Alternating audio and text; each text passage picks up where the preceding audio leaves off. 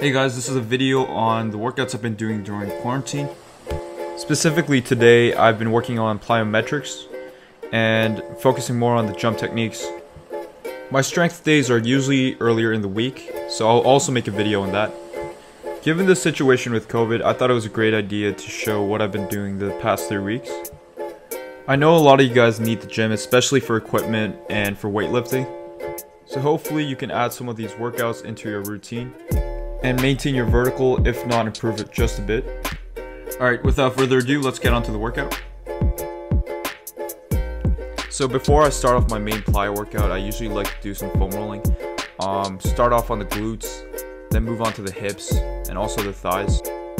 This helps you remove the scar tissue that's been built up before. So a lot of the foam rolling exercises I do here is from Overtimeathletes channel. I'll put the link of the video down below if you want to check that out.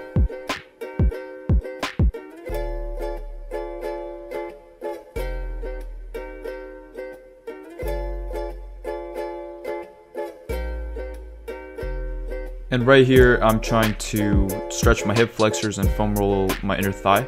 This is the most helpful for me because my inner thigh is very tight and it's probably the weakest point of my leg for sure. After that, I go into more of my dynamic stretches. Trying to stretch more of my hip flexors and get a bit more mobility back. Right here is also a good hip flexor stretch dynamic movement. I'm trying to touch my toe as I lift them up so that my hamstring is also stretching too. I try to get at least 10 reps on each side. And right after, I try to activate my glutes by using the resistance band. The warm-ups are also in Overtimeathletes channel. I'll put the link down below. But mainly I try to get 10 reps on 3 of the directions for both sides. And yeah, that's it.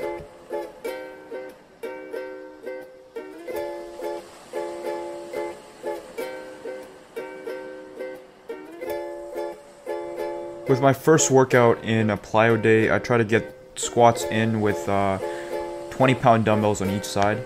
I usually do 3 sets of 12, but because I only have 20 pounds, I try to increase the reps or possibly the sets. The important thing is to focus on your posture and your form, really focusing on that triple extension. I also added the resistance band between my knees to help strengthen it and help my knees to not cave in when I'm doing actual squats.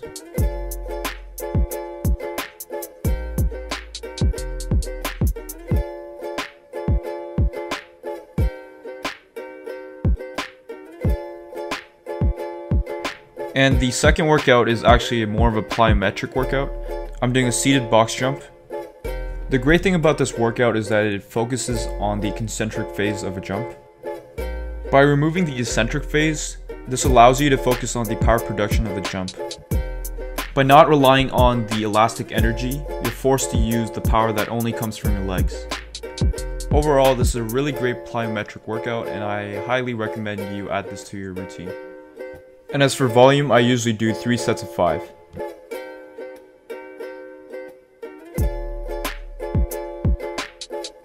And before my third workout, I try to get some calf raises in. This helps me activate my calves and get a good feel for what the activation should feel like. My next workout is a squat jump with 2 dumbbells on each side, both being 10 pounds. And I do 3 sets of 10 of these.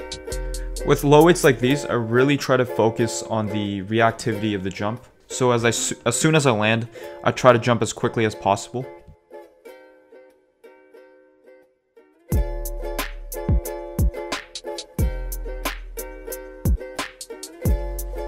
My fourth workout is a depth jump, and this is probably the most important plyometric you should be doing. This is important because it helps you focus on the reactivity, but also the way you can absorb your jumps.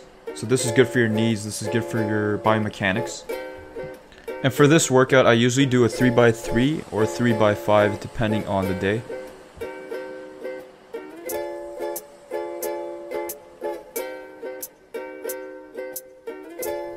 The next workout I incorporated to my routine is the block jump. And I got this workout from Project Pure Athlete. I'll add the link to the video below. But the main reason why I added this to my routine is that it helps you mimic the penultimate jump. For me, as a 2-foot jumper with a right-left technique, a lot of the force comes from my right foot, and then there's a short, quick reactive force on my left foot. I also do the left-right plant for this, and do 3 sets of 3 for both plants.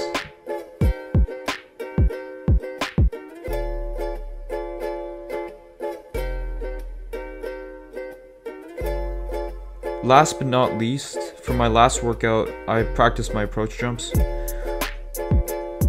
I focus more on the approach rather than trying to achieve the maximal height.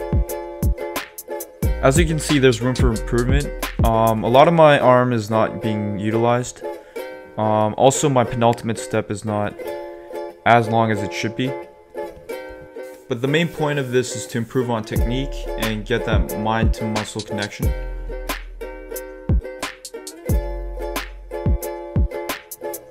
Alright guys, that was the workout I did today, focusing on the plyometrics. If you guys liked the video and enjoyed the content, please like and subscribe. I'll be making more videos for next week, so stay tuned. Thanks. Peace.